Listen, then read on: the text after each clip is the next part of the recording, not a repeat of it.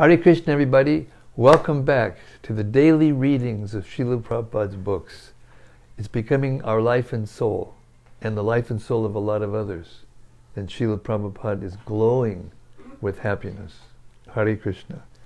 We're here in Houston at Radha Lane. Yes, you can even send a package if you like. It's a real address. It's not just made up. They did a nice thing. They made it an actual part, an address right down the street from Shri Shri Radha Nilamadava's temple in this showcased community, which is just about to get even more so. Hare Krishna. And welcome to all of you out there in cyberspace. We're going deeper into Kapila Dev's teachings. But before we do, we're going to read, as usual, every day, Srila Sanatana Goswami's prayer glorifying the Srimad-Bhagavatam. He wrote a book called Sri Krishna Lila Stava, and it was he wrote this book after he wrote the Brihad Bhagavatamrita. And it's meant to be very simple Sanskrit and just not very much detail, but telling the Krishna Lila story of Vrindavan Lila, and it's meant to just jog the memory, and it's designed to offer 108 obeisances to the Krishna Lila in Vrindavan. And these verses, short book, just 500 verses or less, 412 to 416 are the 107th obeisance that he's offering. And it's to the Srimad Bhagavatam itself. And it goes like this.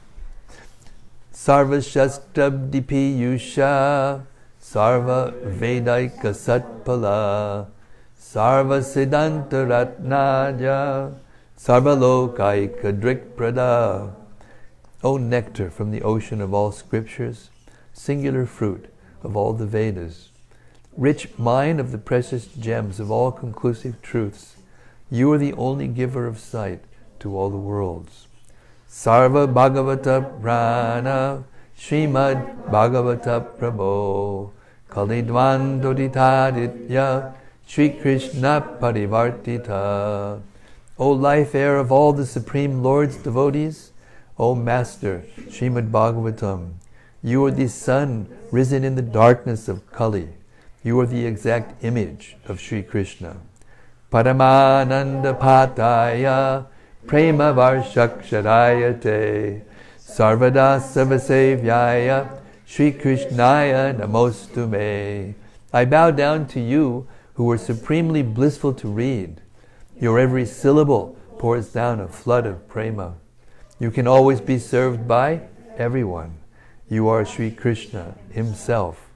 Madhika Bando Matsangin Madguro Man Mahadana Man Nishtadaka Mad Bhagya Mad Ananda Namostute. My only friend, my constant companion, my spiritual master, my great wealth, my savior, my good fortune, my source of ecstasy, I bow down to you. Asadu Saduta Dayan Atini Chochata Kada Hanamun Chagada Chinmam Premna Rit Kanta Yospuda. O bestower of saintliness to the unsaintly, O exalter of the most fallen, please never leave me. Always appear in my heart and my voice with pure love. Om Namo Bhagavate Vasudevaya. Om Namo Bhagavate Vasudevaya.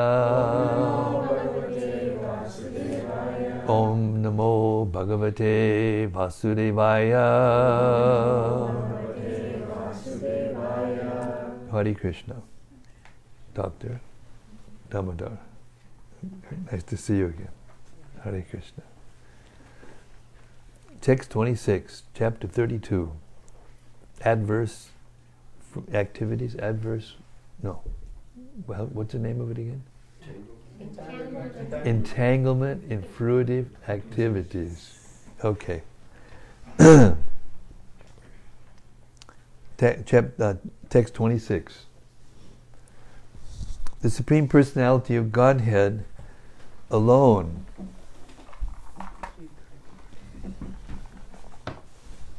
the Supreme Personality of Godhead alone is complete transcendental knowledge. But according to the different processes of understanding, he appears differently, either as impersonal Brahman, as Paramatma, as the Supreme Personality of Godhead, or as the Purusha avatar. Purport. The word Drishyadibhi is significant. According to Jiva Goswami, come over here, Sarva. This is tailor-made. Hare Krishna.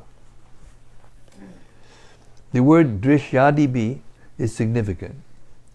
According to Jiva Goswami, Drishi means jnana, philosophical research.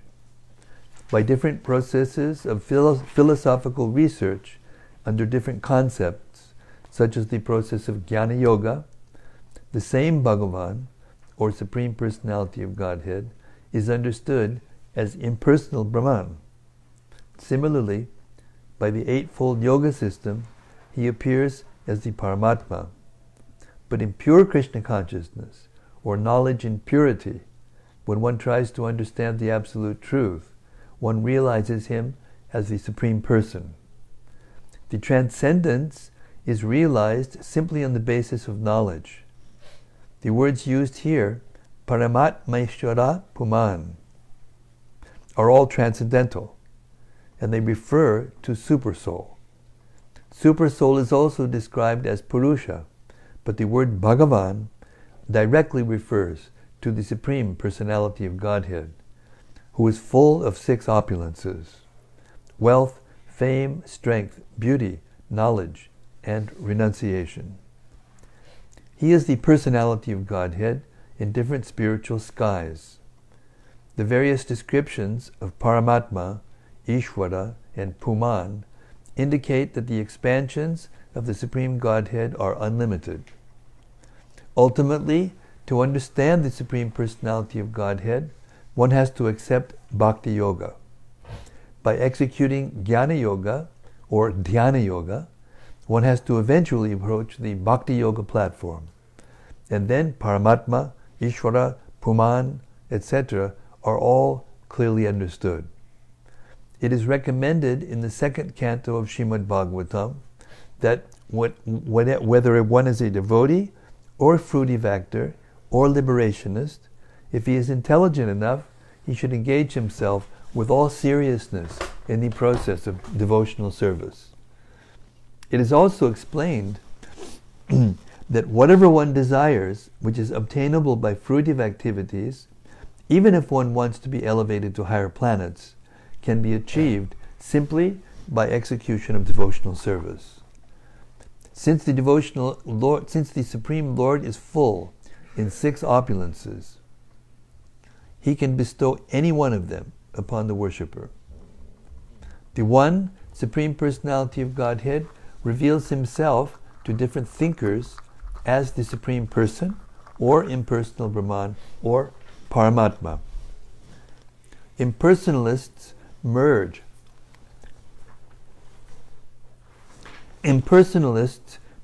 into the impersonal Brahman, but that is not achieved by worshipping the impersonal Brahman. If one takes to devotional service and at the same time desires to merge into the existence of the Supreme Lord, he can achieve that. If someone desires at all to merge into the existence of the Supreme, he has to execute devotional service. The devotee can see the Supreme Lord face to face, but the jnani, the empiric philosopher, and the yogi cannot. They cannot be elevated to the positions of associates of the Lord. There is no evidence in the scriptures stating that by cultivating knowledge or worshipping the impersonal Brahman, one can become a personal associate of the Supreme Personality of Godhead.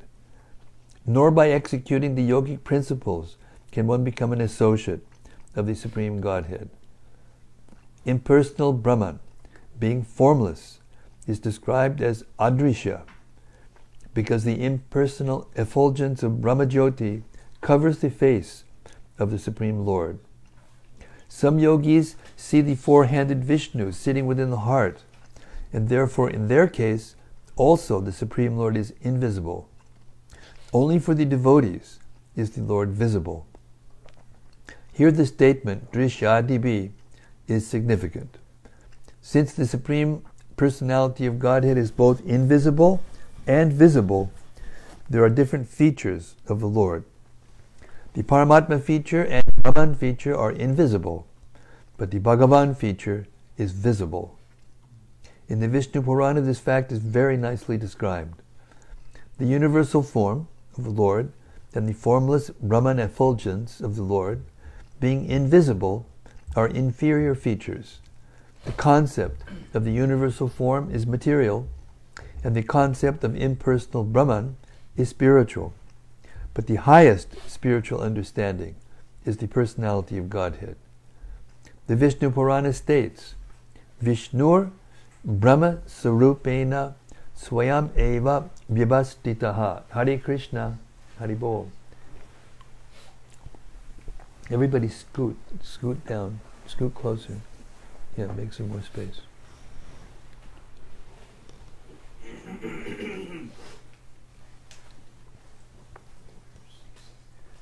Hare Krishna.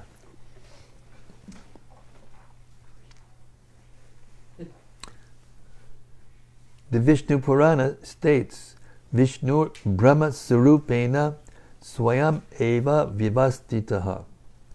Brahman's real feature is Vishnu, or the Supreme Brahman is Vishnu. Swayam Eva, that is his personal feature. The supreme spiritual connection is the Supreme Personality of Godhead. It is also confirmed in Bhagavad Gita, Yad Gatva Nani Vartante Tad Dhamma Paramam Mama. That specific abode is called Paramam Mama.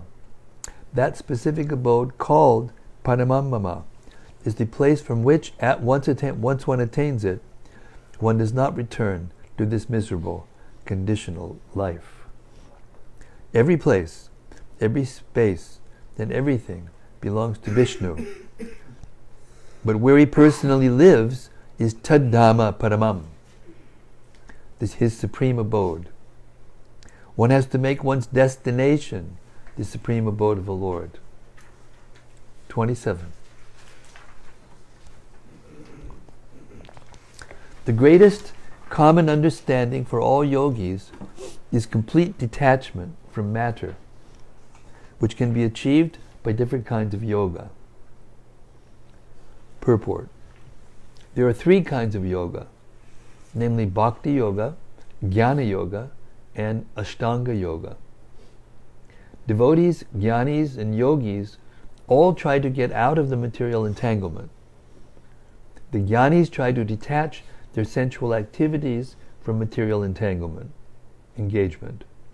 The jnana yogi thinks that matter is false and that Brahman is truth. He tries, therefore, by cultivation of knowledge, to detach the senses from material enjoyment. The Ashtanga yogis also try to control the senses. The devotees, however, try to engage the senses in the service of the Lord. Therefore, it appears that the activities of the bhaktas, devotees, are better than those of the jnanis and yogis. The mystic yogis simply try to control the senses by practicing the 8 divisions of yoga, niyama, yama, niyama, asana, pranayama, pratyahara, etc. And the jnanis try by mental reasoning to understand that sense enjoyment is false. But the easiest and most direct process is to engage the senses in the service of the Lord. The purpose of all yoga is to detach one's sense activities from this material world. The final aims, however, are different. Jnanis want to become one with the Brahman effulgence. Yogis want to realize Paramatma, And devotees want to develop Krishna consciousness and develop and transcendental loving service to the Lord. That loving service is the perfect stage of sense control. The senses are actually active symptoms of life, and they cannot be stopped. They can be detached only if there is superior engagement. As it is confirmed in Bhagavad Gita, param drishtva nivartate. The activities of the senses can be stopped if they are given superior engagements.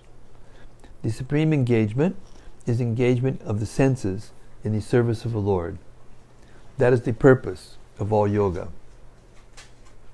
Text 28.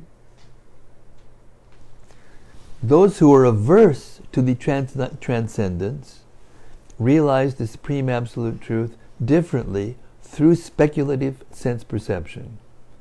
And therefore, because of mistaken speculation, everything appears to them to be relative. Purport.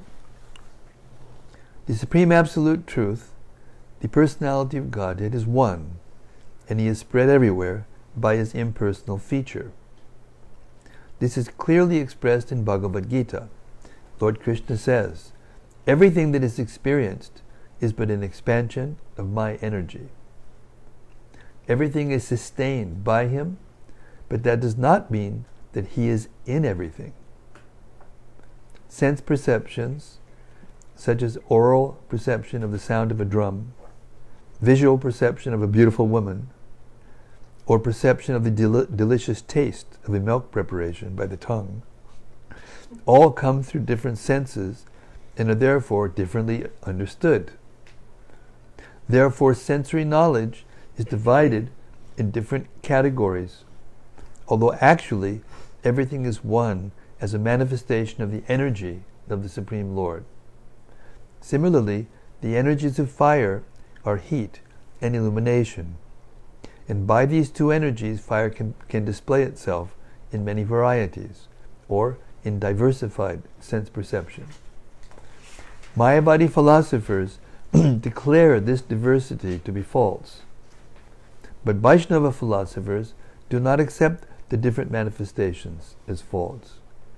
They accept them as non-different from the Supreme Personality of Godhead because they are a display of His diverse energies. The philosophy that the Absolute is true and this creation is false, Brahma Satyam, Jagan Mithya, is not accepted by Vaishnava philosophers. The example is given that although all that glitters is not gold, that does not mean that a glittering object is false. For example, an oyster shell appears to be golden. This appearance of golden hue is due only to the perception of the eyes, but that does not mean that the oyster shell is false. Similarly, by seeing the form of Lord Krishna, one cannot understand what He actually is, but this does not mean that He is false. The form of Krishna has to be understood as it is described in the books of knowledge, such as Brahma Samhita, Ishvara, Parama Krishna, Satchidananda, Vigraha. Krishna, the Supreme Personality of Godhead, has an eternal, blissful, spiritual body. By our imperfect sense perception, we cannot understand the form of the Lord. We have to acquire knowledge about Him. Therefore, it is said here, Jnanam Ekam. Bhagavad Gita confirms that there are fools who simply upon seeing Krishna consider Him a common man. They do not know the unlimited knowledge, power, and opulence of the Supreme Personality of Godhead. Material sense speculation leads to the conclusion that the Supreme is formless. It is because of such mental speculation that the conditioned soul remains in ignorance under the spell of illusory energy. The Supreme Person has to be understood by the transcendental sound vibrated by Him in Bhagavad Gita, wherein He says that there is nothing superior to Himself. The impersonal Brahman effulgence is resting on his personality. The purified, absolute vision of Bhagavad Gita is compared to the river Ganges. Ganges water is so pure that it can purify even the asses and cows. But anyone who, disregarding the pure Ganges, wishes to be purified instead by the filthy water flowing in a drain, cannot be successful. Similarly, one can successfully attain pure knowledge of the Absolute only by hearing from the pure Absolute himself. In this verse it is clearly said that those who are averse to the Supreme Personality of Godhead speculate with their imperfect senses about the nature of the Absolute Truth. The formless Brahman conception, however, can be received only by oral reception and not by personal experience. Knowledge is therefore acquired by oral reception. It is confirmed in the Vedanta Sutra, Shastra Yonit Vat. One has to acquire pure knowledge from the authorized scriptures. So-called speculative arguments about the Absolute Truth are therefore useless. The actual identity of the living entity in its consciousness, which is always present while the living entity is awake, dreaming, or in deep sleep. Even in deep sleep, he can perceive by consciousness whether he is happy or distressed. Thus, when consciousness is displayed through the medium of the subtle and gross material bodies, it is covered. But when the consciousness is purified in Krishna consciousness, one becomes free from the entanglement of repeated birth and death. When uncontaminated, pure knowledge is uncovered from the modes of material nature, the actual identity of the living entity is discovered. He is eternally a servitor of the Supreme Personality of Godhead. The process of uncovering is like this. The rays of sunshine are luminous, and the sun itself is also luminous. In the presence of the sun, the rays illuminate just like the sun. But when the sunshine is covered by the spell of a cloud, or by Maya, then darkness, the imperfection of perception begins. Therefore, to get out of the entanglement of the spell of nations, one has to awaken his spiritual consciousness or Krishna consciousness in terms of the authorized scriptures. Srila Prabhupada ki jai. So clear. Text 29.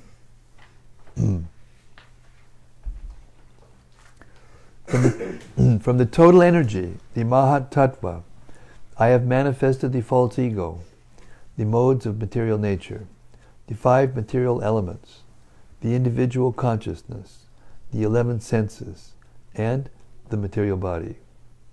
The entire universe has come from the Supreme Personality of Godhead. Purport. The Supreme Lord is described as Mahatpada, which means that the total material energy, known as the Mahat Tattva, is lying at his lotus feet. The origin or the total energy of the cosmic manifestation is the Mahat Tattva. From the Mahat Tattva, all the other 24 divisions have sprung, namely the 11 senses, including the mind, the 5 sense objects, the 5 material elements, and then consciousness, intelligence, and false ego. The Supreme Personality of Godhead is the cause of the Mahat Tattva, and therefore, in one sense, because everything is an emanation from the Supreme Lord, there is no difference between the Lord and the cosmic manifestation. But at the same time, the cosmic manifestation is different from the Lord. The word Swarat is very significant here. Swarat means independent. The Supreme Lord is independent, and the individual soul is also independent. Although there is no comparison between the two qualities of independence, the living entity is minutely independent, and the Supreme Lord is fully independent. As the individual soul has a material body made of 5 elements and the senses, the Supreme Independent Lord similarly has a gigantic body of the universe. The individual body is temporary. Similarly, the entire universe, which is considered to be the body of the Supreme Lord, is also temporary. And both the individual and universal bodies are products of the Mahatattva. One has to understand the differences with intelligence. Everyone knows that his material body has developed from a spiritual spark. And similarly, the universal body has developed from the supreme spark. Supersoul. As the individual body develops from the individual soul, the gigantic body of the universe develops from the Supreme Soul. Just as the individual soul has consciousness, the Supreme Soul is also conscious. But although there is a similarity between the consciousness of the Supreme Soul and the consciousness of the individual soul's consciousness is limited, whereas the consciousness of the Supreme Soul is unlimited. This is described in Bhagavad Gita 13.3. Chetragyam chapimam vidi. The Super Soul is present in every field of activity, just as the individual soul is present in the individual body.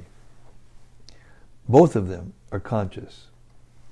The difference is that the individual soul is conscious of the individual body only, whereas the Super Soul is conscious of the total number of individual bodies. Text 10.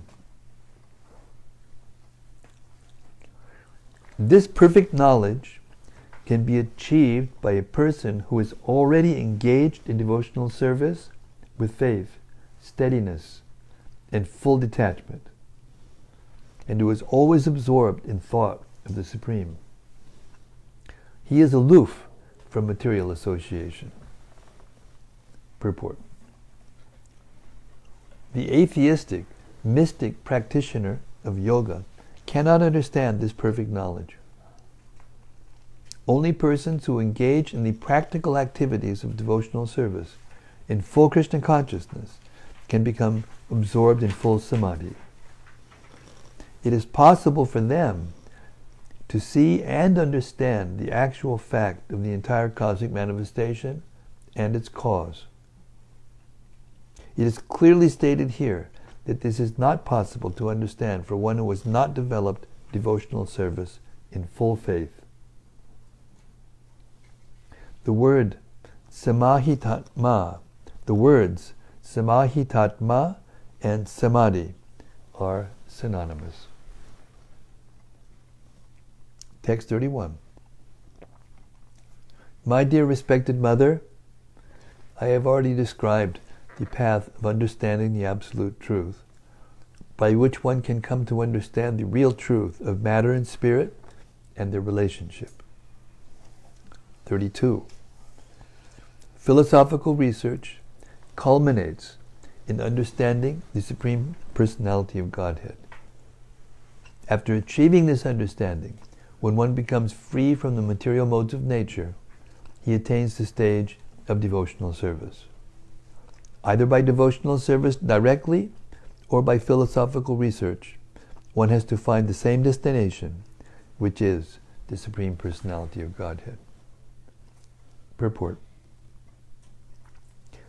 It is said in Bhagavad Gita that after many, many lives of philosophical research, the wise man ultimately comes to the point of knowing that Vasudeva, the Supreme Personality of Godhead, is everything, and therefore he surrenders unto him. Such serious students in philosophical research are rare because they are very great souls. If by philosophical research one cannot come to the point of understanding the Supreme Person, then his task is not finished. His search and knowledge is still to be continued until he comes to the point of understanding the Supreme Lord in devotional service. The opportunity for direct touch with the personality of Godhead is given in Bhagavad Gita, where it is also said that those who take to other processes, namely the processes of philosophical speculation and mystic yoga practice, have much trouble. After many, many years of much trouble, a yogi or wise philosopher may come to him, but his path is very troublesome, whereas the path of devotional service is easy for everyone. One can achieve the result of wise philosophical speculation simply by discharging devotional service, and unless one reaches the point of understanding the Supreme Personality, the personality of Godhead, by his mental speculation, all his research work is said to be simply a labor of love. The ultimate destination of the wise philosopher is to merge in the impersonal Brahman. But that Brahman is the effulgence of the Supreme Person. The Lord says in Bhagavad Gita 14:27, Brahmano hi pratishtaham amritasya vyavasya cha. I am the basis of the impersonal Brahman, which is indestructible and is the supreme bliss. The Lord is the supreme reservoir of all pleasure, including Brahman pleasure.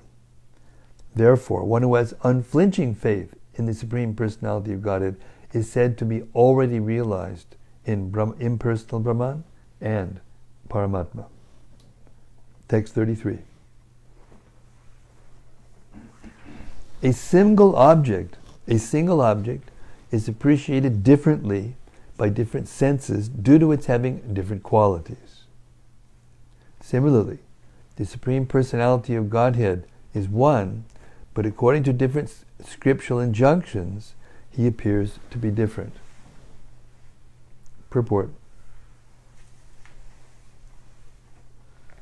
It appears that by following the path of Jnana Yoga, or empiric philosophical speculation, one reaches the impersonal Brahman, whereas by executing devotional service in Krishna consciousness, one enriches his faith and devotion to the personality of Godhead.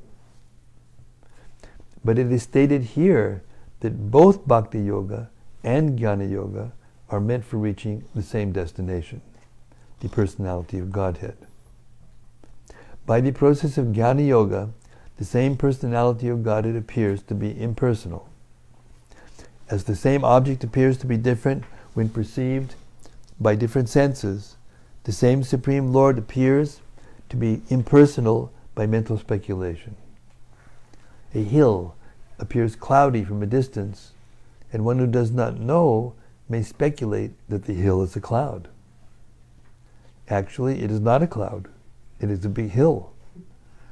One has to learn from authority that the side of a cloud is not actually a cloud, but a hill.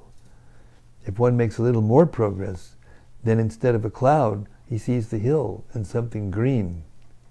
When one actually approaches the hill, he will see many varieties. Another example is in perceiving milk. When we see milk, we see that it is white. When we taste it, it appears that milk is very palatable. When we touch milk, it appears very cold. When we smell milk, it appears to have a very good flavor. And when we hear, we can understand that it is called milk.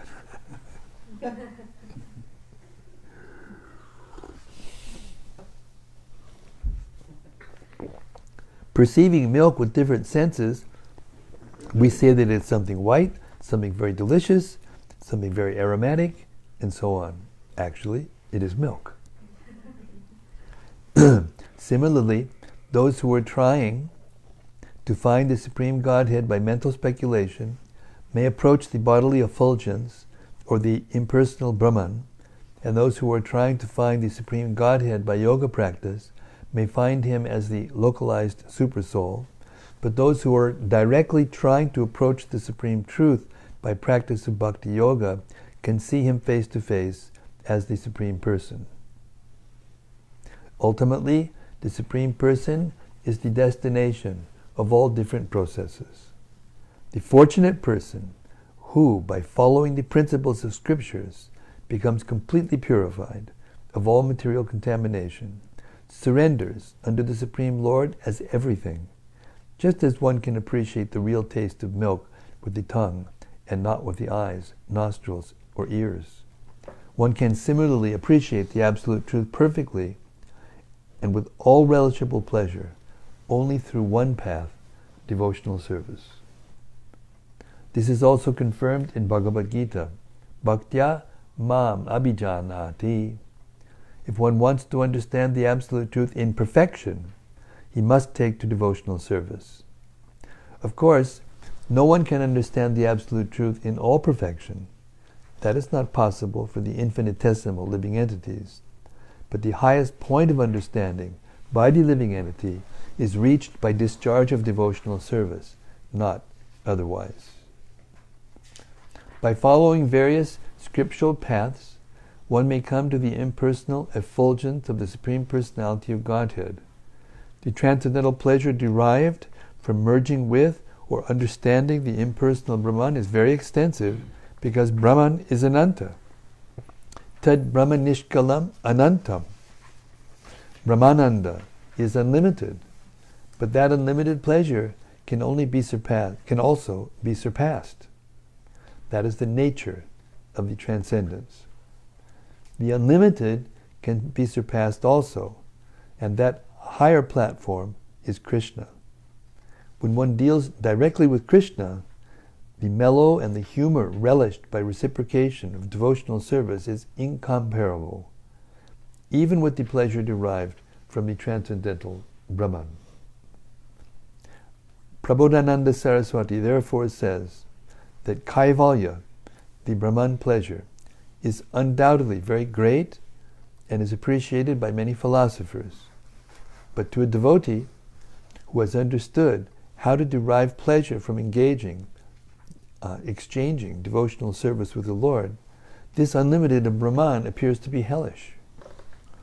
One should try, therefore, to transcend even the Brahman pleasure in order to approach the position of dealing with Krishna face to face. As the mind is the center of all the activities of the senses, Krishna is called the master of the senses, Rishikesha. The process is to fix the mind on Rishikesha, or Krishna, as Maharaj Ambarish did. Savai Manak Krishna Padartha Vindayo. Bhakti is the basic principle. Bhakti is the basic principle of all processes. Without bhakti, neither Jnana Yoga nor Astanga Yoga can be successful. And unless one approaches Krishna, the principles of self-realization have no ultimate destination. Text 34 through 36.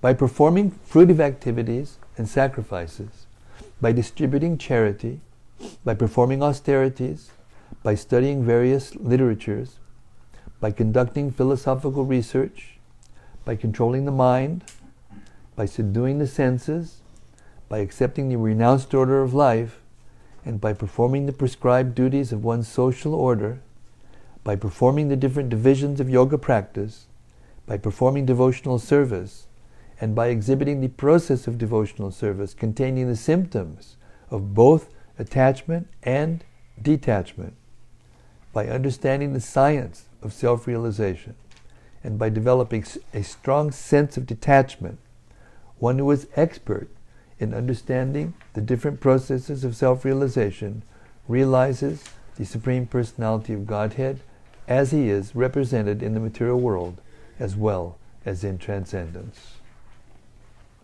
Purport. As it is stated in the previous verse, one has to follow the principles of the scriptures. There are different prescribed duties for persons in the different social and spiritual orders.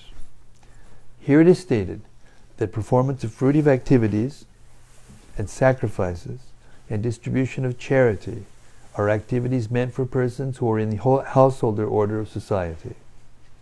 There are 4 orders of the social system: brahmacharya, grihastha, vanaprastha, and sannyas. For the grihasthas, or householders, performance of sacrifices, distribution of charity, and action according to prescribed duties are especially recommended. Similarly, Haribol, Nitya, Hare Krishna.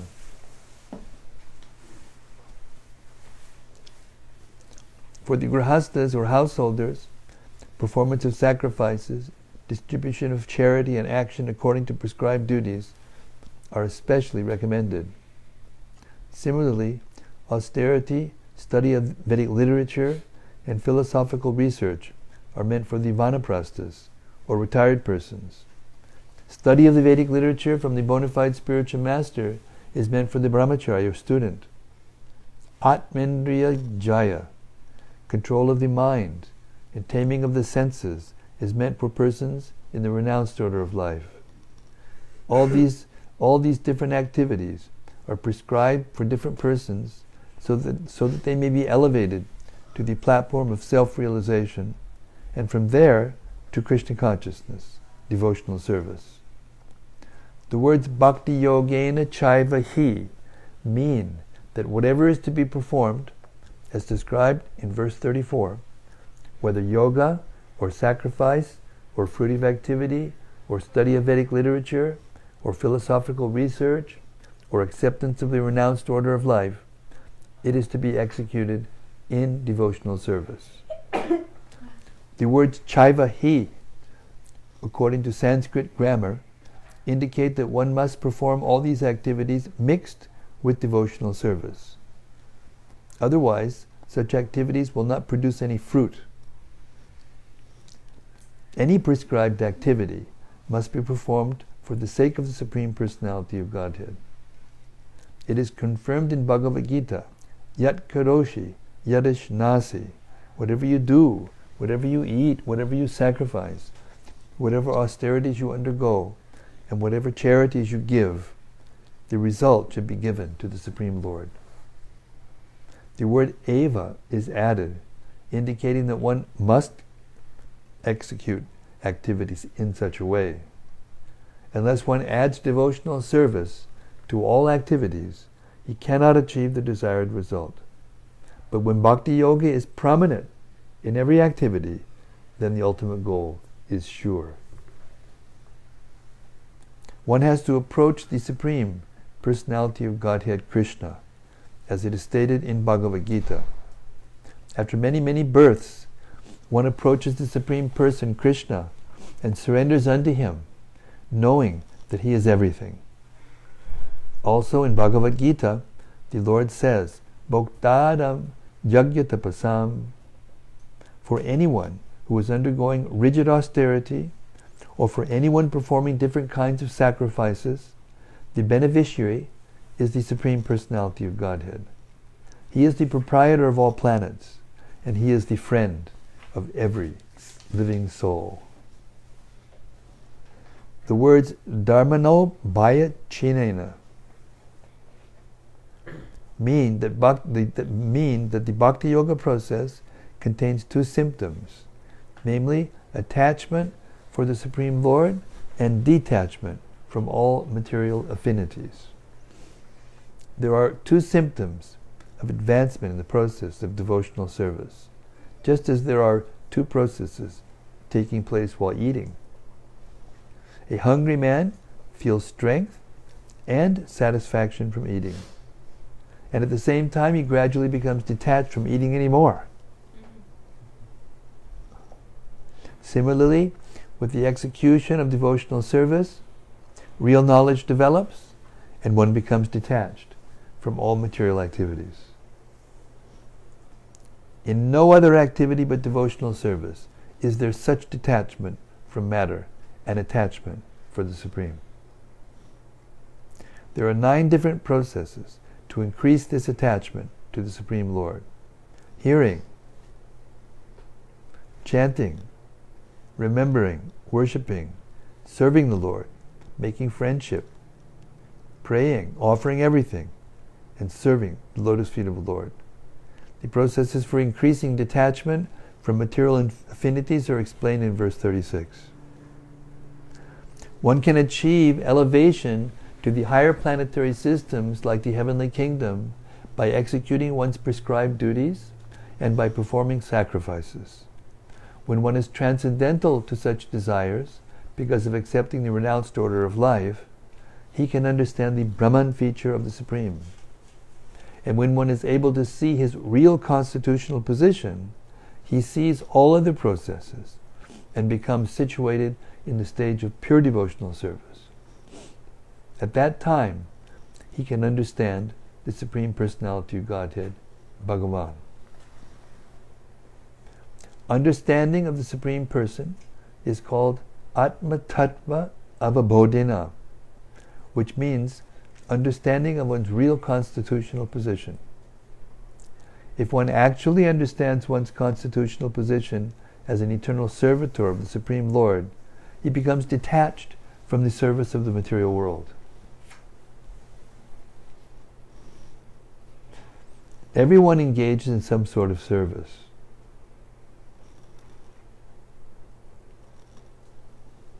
If one does not know one's constitutional position, one engages in the service of his personal gross body, or his family, society, or country.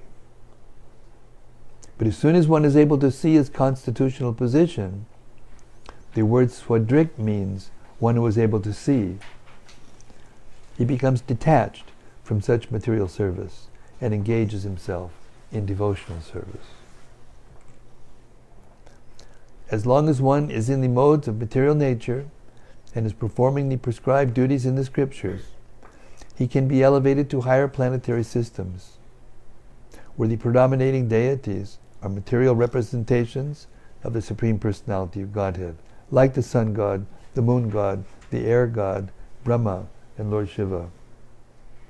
All the different demigods are material representations of the Supreme Lord. By material activities, one can approach only such demigods as stated in Bhagavad Gita 9.25, Yanti Deva Bhartad Devan. Those who are attached to the demigods and who perform the prescribed duties can approach the abodes of the demigods. In this way, one can go to the planet of the Pitas, or forefathers. Similarly, one who fully understands the real position of his life adopts devotional service and realizes the Supreme Personality of Godhead. Text 37.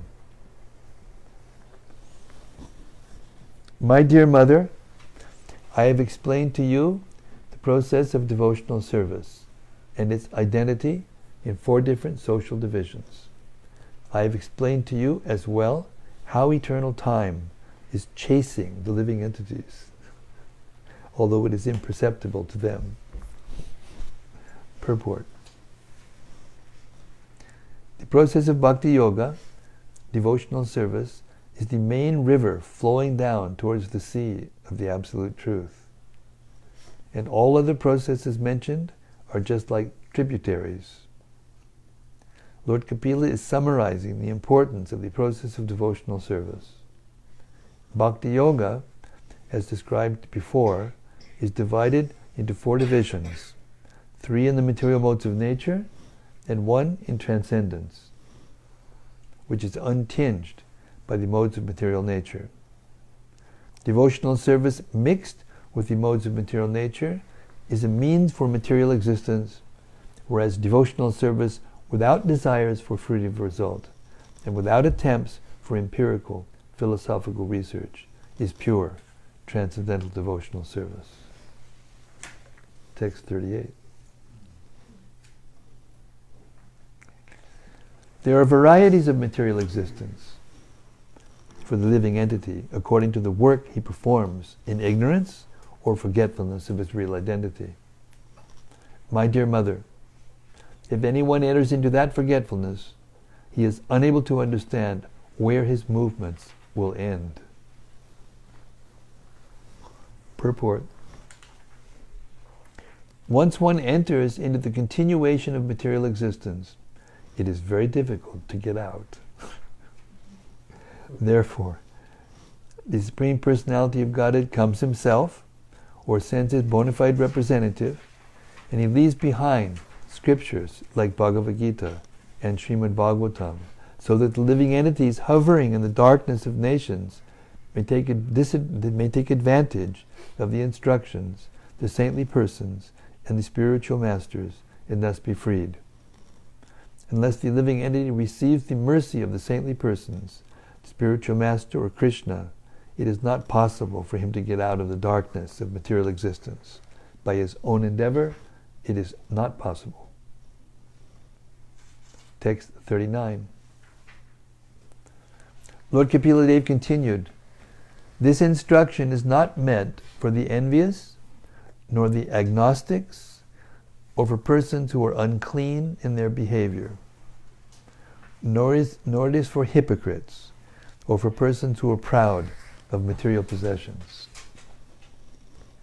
Text 40.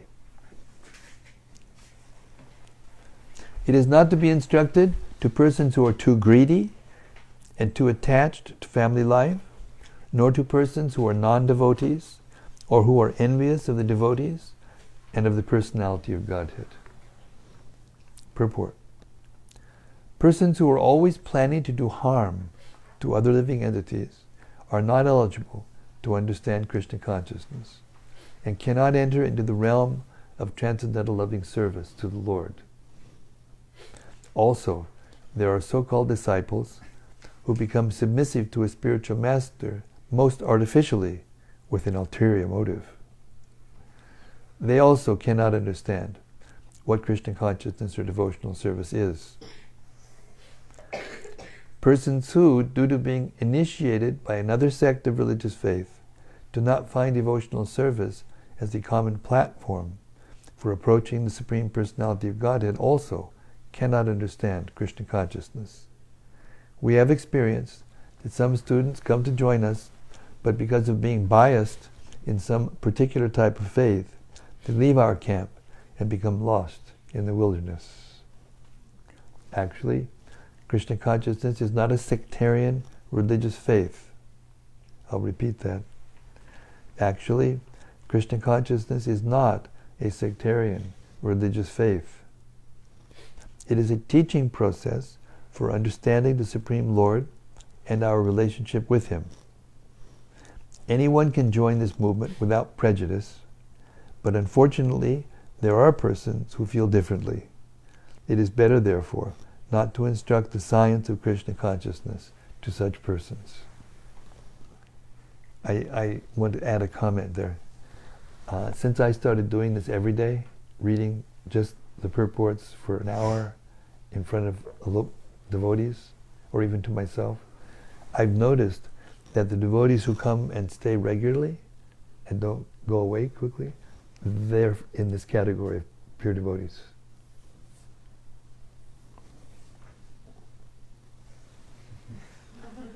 I take the dust from all of your feet. Hare Krishna. I want to instruct this. I want to say this. Again, it's very important. It is very important. We have experienced that some students come to join us, but because of being biased in some particular type of faith, they leave our camp and become lost in the wilderness. Actually, Krishna consciousness is not a sectarian religious faith. It is a teaching process for understanding the Supreme Lord and our relationship with Him. Anyone can join this movement without prejudice, but unfortunately, there are persons who feel differently. It is better, therefore, not to instruct the science of Krishna consciousness to such persons. So this hearing that we're doing, this is intense devotional service. It filters out. Even before they come in the door, they're already filtered out. Krishna's like going, hey, over there, come on, inside. Generally, materialistic persons are after some name, fame, and material gain. So if someone takes to Krishna consciousness for those reasons, he will never be able to understand this philosophy. Such persons take to religious principles as a social decoration.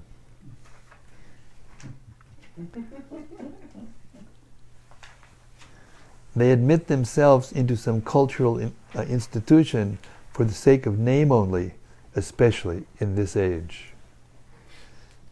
Such persons also cannot understand the philosophy of Krishna consciousness. Even if one is not greedy for material possessions, but is too attached to family life, he also cannot understand Krishna consciousness. Superficially, such persons are not very greedy for material possessions, but they are too attached to wife, children, and family improvement. When a person is not contaminated by the above-mentioned faults, yet if the ultimate issue is not interested in the service of the Supreme Personality of Godhead, or if he is a non-devotee, he also cannot understand the philosophy of Krishna consciousness.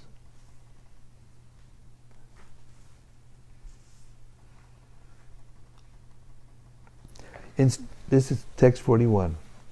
Instruction should be given to the faithful devotees, the faithful devotee, who is respectful to the spiritual master, non-envious, friendly to all kinds of living entities, and eager to render service with faith and sincerity. That's the formula in a nutshell. This instruction, 42, this instruction should be imparted by the spiritual master to persons who have taken the Supreme Personality of Godhead to be more dear than anything, who are not envious of anyone, who are perfectly cleansed, and who have developed detachment for that which is outside the purview of Krishna consciousness. Purport. In the beginning, no one can be elevated to the highest stage of devotional service. Here, bhakta means one who does not hesitate to accept the reformatory processes for becoming a bhakta. In order to become a devotee of the Lord, one has to accept a spiritual master and inquire from him about how to progress in devotional service. To serve a devotee, to chant the holy name according to a certain counting method, to worship the deity, to hear Srimad-Bhagavatam or Bhagavad Gita from a realized person, and to live in a sacred place where devotional service is not disturbed, are the first out of 64 devotional activities for making progress in devotional service. One who has accepted these 5 chief activities is called a devotee.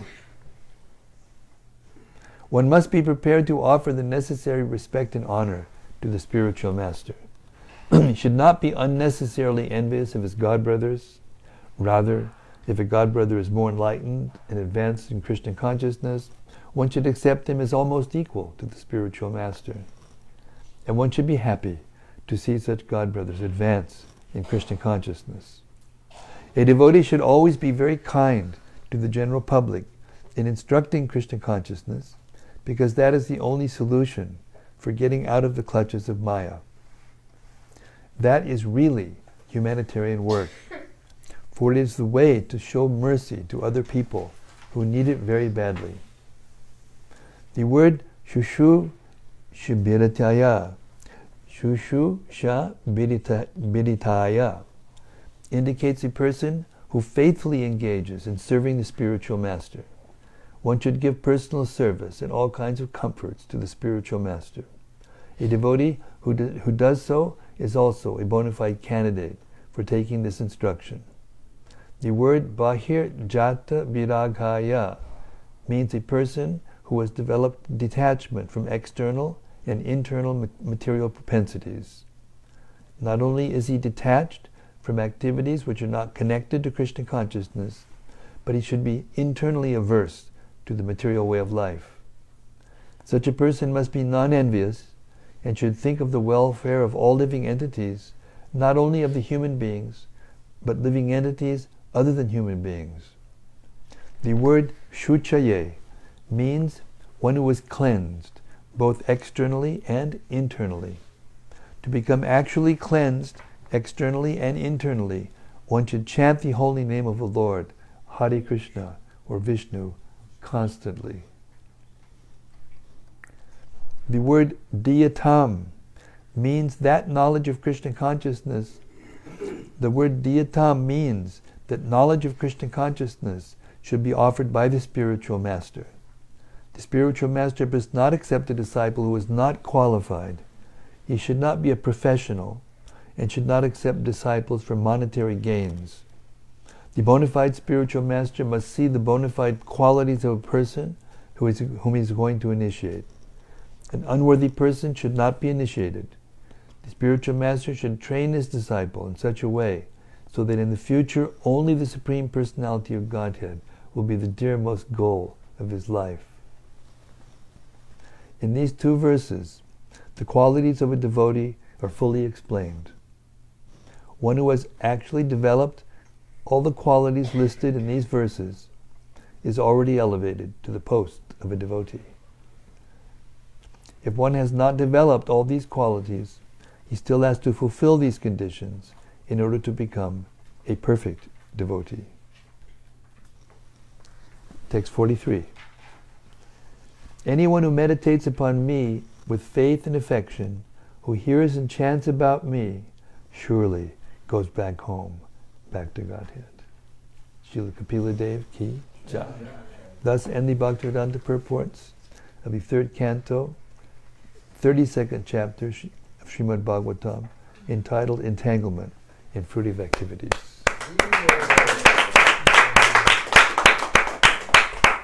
Okay, we will turn it over to you for reflections and whatever, anything that hit your mind, made an impression. Okay, Hannah, go for it. My reflection is that our enviousness of others, it's rooted in envy of Krishna. If we're envious of others, it's because we still are envious of Krishna. And if we love others, we love Krishna. Pretty good. Almost you got it right. It was close. You were doing really good, except for the last part. It's not if you love others, you love Krishna. But if you love Krishna, automatically you love others. Right? It's like when you put food into the stomach, the whole body becomes nourished. If you try to, if I'm thirsty, right? So if I put my finger in the glass of water and wait for it to, no, it's not going to work. You have to put the water in the mouth, and then it comes to the, quench the thirst and give energy to the body. But that's a very nice point about if we're envious of others, that means we still have some envy of Krishna.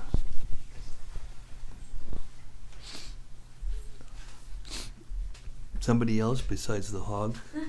It's not me. She's trying to read the question online. Jai Shri. You're not lying about me being a hog. I know what I'm doing.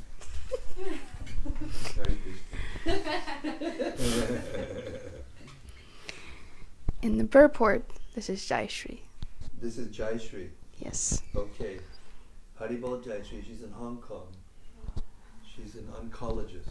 Haribol Jai Shri. In the biggest It's Hannah, I miss you. Yeah.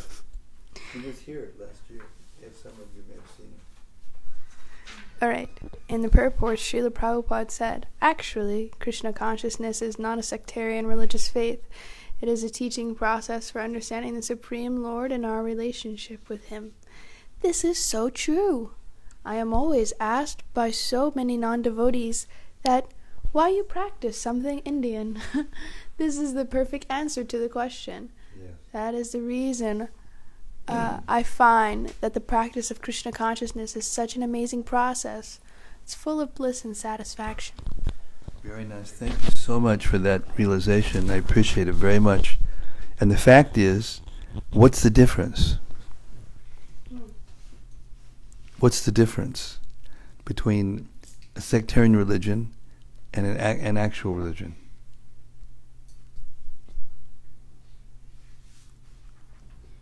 What makes this movement not a sectarian religion? What makes it different? What? Everyone is welcome. Yeah, I'm sure everyone would all the religions would welcome everyone if they could. Everyone's actually following. Don't Trying they to believe follow it. the No. Sectarian religion is they're the only way? No, The only truth? that's partly. That's we also say we're the only way, the only truth, the only. Oh, it says it in here. Hold on. Go for it, Hannah. Go for it. They admit the selfie name only. No, these are symptoms. But there's one. Okay, I'm going to give you. I don't want to tease you.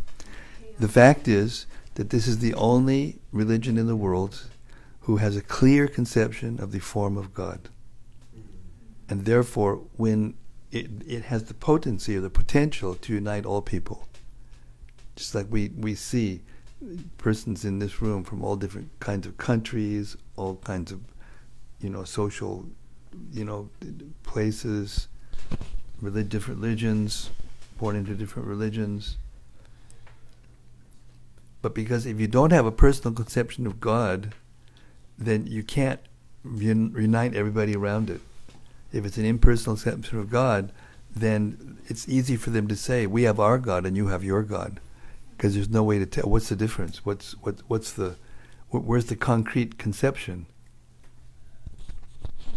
But this section was so clear about what are the different realizations of God, the different how Brahman, Paramatma, and Bhagavan realization are all realizations of the same person, but from different angles of vision.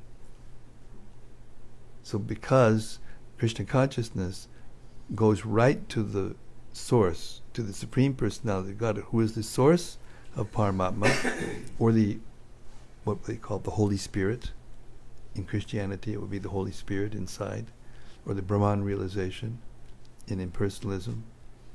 Because he's the source of both those, you can come in contact with Brahman realization and not understand God fully.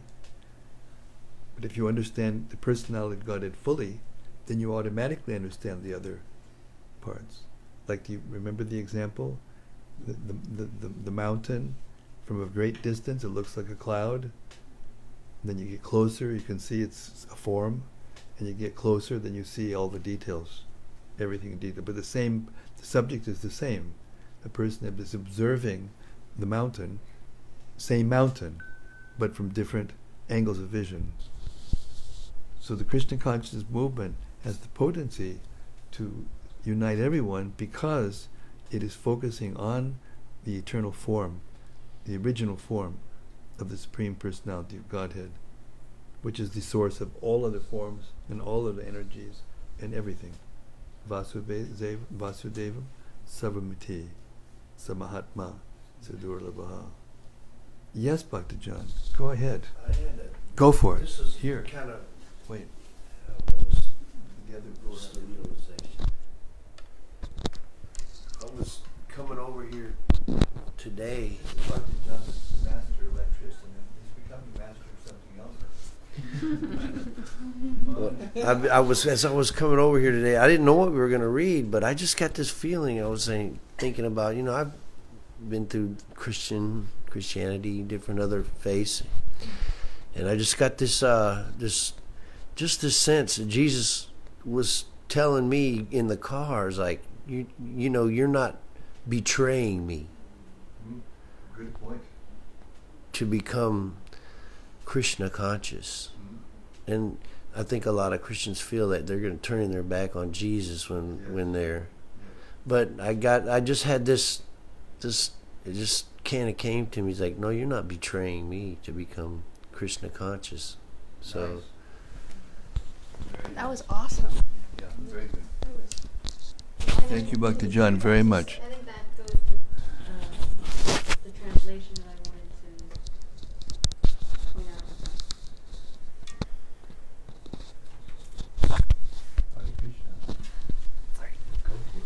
out. The translation of... Yeah. She's going to document what he said from the book. Becoming a transcendental voice. Is it okay if I repeat it, or... You must. Okay. You must. If you don't... These are verities of material existence for the living entity according to the work he performs in ignorance or forgetfulness of his real identity. My dear mother, if anyone enters into the forgetfulness, he is unable to understand where his movements will end. I think if we can't truly lose our real identity in Krishna consciousness. Exactly. Right? Precisely. Well put. Well put. Now, I want to share with you something that I've learned over this last few years. There it is. Thank you. When traveling around, because I look the way I do and I am the way I am, I tend to talk to people and people tend to talk to me. Just the way it is. So when they do ask me, I was in a mall in the UK, and this one, security guard, small female, this big, and she was very nice, and she said, "Are you a Buddhist?" I said, "No." She said, "What are you?" I said, "I'm Krishna conscious." "Oh, Christian conscious." So then I said, no, Krishna conscious. "Oh, what's Krishna?" And I said, "Well, Krishna's Sanskrit name. And if you derive the Sanskrit name to the next etymology," I didn't use the word because it was over her head, etymological, but it goes to the Greek Christo, which goes to the Aramaic Christa, which goes to the English Christ. And she went like this. "Oh, really?"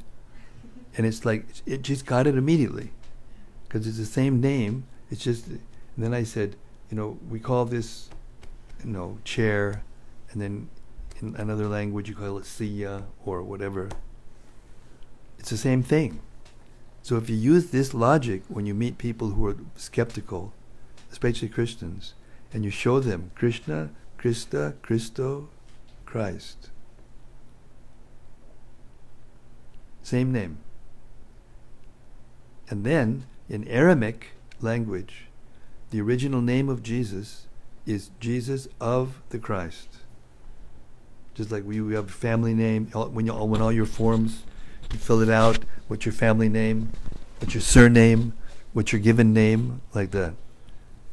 So, Jesus of the Christ. So that word Christ is a name of Krishna. It means the anointed one, the holy one, and it's Krishna. Something? The hog is back. Okay, so I just had a realization from everybody else's realizations. Over the past 2 days, the points we just discussed, I've heard over 4 people in this room talking about the same thing. And everybody, you bringing it up, and Bhakta John bringing it up, and Christina bringing it up. It shows me that Krishna is in everyone's heart. And everyone's heart. Equally. It's not that he's in one person's more than another. And it's so amazing. Again, you got it right until the end. Dang it. Not too much. You almost talk just enough, but you're getting really good at it. No, it isn't that Krishna is different in the heart. He's the same Krishna in the heart. But we have different capacities to see or to understand him. And therefore he manifests himself differently according to the person's qualification, according to the person's desire for relationship, etc., etc. So there's a difference and there's no difference, both. There's no difference. Krishna is Krishna, but he shows himself in different forms, and this is the reason why Krishna has so many forms, because there's so many devotees who want to see him and want to love him in different forms, and so he appears to them according to how they want to see him. So what would you say to people who say, "Well, I only want to see Krishna Krishna and the impersonal. Then that's what they get. We say fine. So we don't have an argument with the impersonalists. No, we don't. We don't have any arguments with the impersonalists. We may explain to them that that won't give you the full love that you're looking for. But you don't tell them you can't go there or don't go there. But we have to explain to them what it actually is. And that's why Krishna consciousness is so unique. Because as we've been reading the last couple of days, this summarization of Kapila Dev, of the process of devotional service in this last chapter was so clear, crystal clear. You can't make a person be more advanced than they are. Everyone starts from Krishna consciousness from where they are. We just have to, explain the goal and explain things gradually and let them come. Like right at the end it says, shouldn't be explained to one who's envious or one who's not friendly or one who, like that. But one who is innocent but not fully aware, then we have to be kind. And we have to explain very clearly. It's not so difficult. It's simple philosophy, but it has to be understood clearly and explained clearly. Prabhupada told us, even if you're not a philosopher, if you just repeat these purports, learn to repeat the purports, the ideas, even if it's in your own words, that's fine. That's also a part of realization. And that's why Prabhupada repeats the same things, but in just a little different way, explains it a little different way. And if you keep hearing, all the pieces come together, and then you can repeat it. And we don't have to go after Maya, conch shell of Maya. I can't think that means we're supposed to stop. Hare Krishna, wait, Guru Bhakti, go for it. Wait for the train to go by. Wait for the train to go by.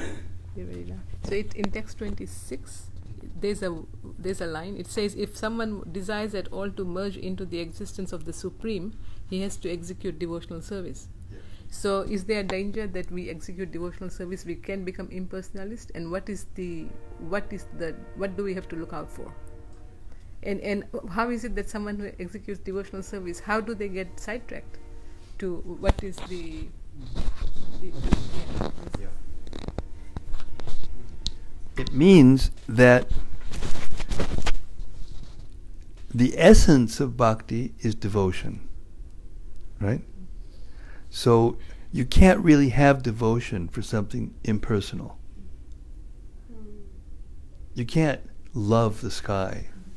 I mean, you can like it, and you can, but you can't dress it.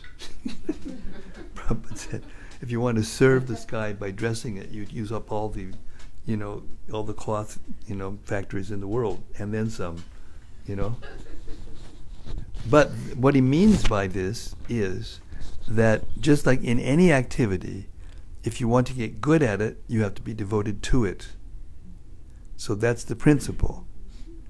So that principle reflected into the material world becomes devotion to an activity, a particular activity. I mean, you couldn't have been a doctor unless you were devoted to it. It would not be possible to go through the austerities you went through, especially Harlem. Anyway. So that's what it means.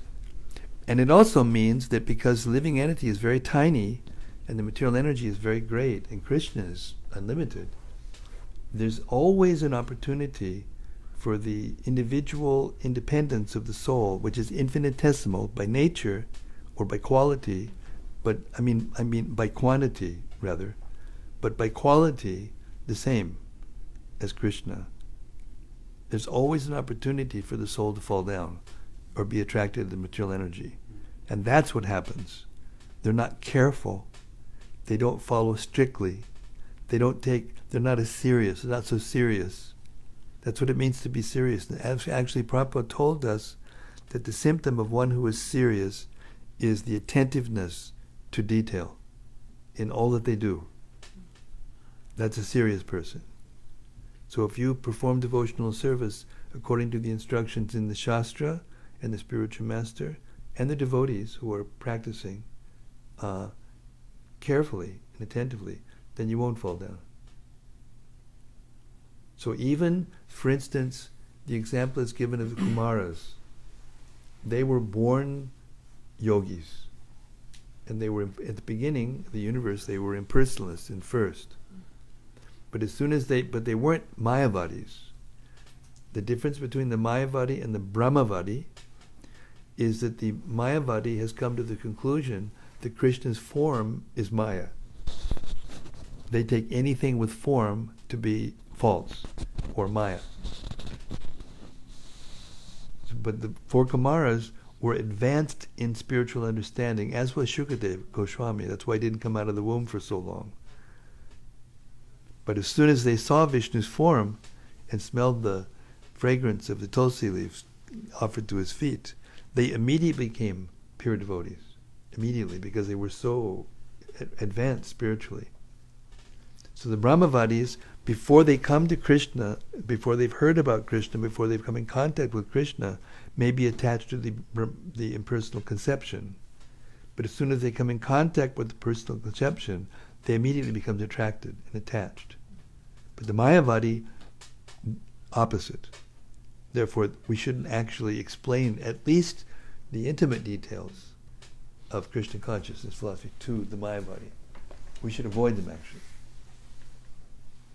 But innocent persons who may not have understood that God's a person, only out of innocence, out of not having come contact, then we should explain from the beginning the philosophy of Krishna consciousness. Is that clear? Okay. I'm going to stop here now. Kapila Dev ki jai. Devahuti, the most intelligent woman in the world, ki jai. Gaur Premanandi, Hari Hari Bol, Srimad-Bhagavatam.